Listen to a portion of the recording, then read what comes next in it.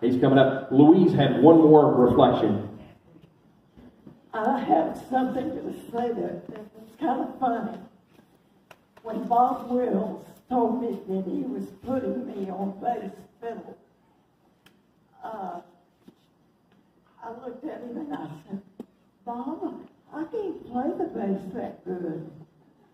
And he looked at me and he says, you can do it. I know you can. And he called me a horse. He said, you're a thoroughbred. That was a compliment.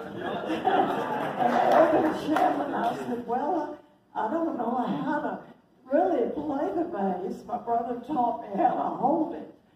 And Elvin Shannon looked at me and he said, follow my bass line.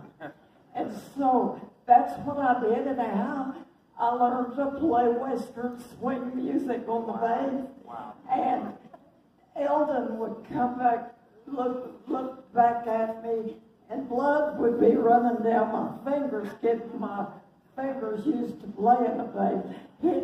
He'd holler, get it, girl!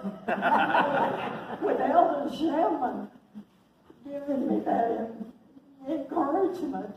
Well, I went home and I practiced really hard, and I learned how to play Western swing music on the bass. That's great. She was the only, Bob Wills' only female musician ever. He had other female singers, great yodelers, some wonderful singers from Darla Darrett to Lorelei McBride, the McKinney sisters. And I told Bob, I said, but Bob, the rest of them can yodel. But I can't. I still can't. Well, y'all need to hear her sing Fool, Fool, Fool on YouTube. You need to look that up. That's wonderful. Let me let a gentleman that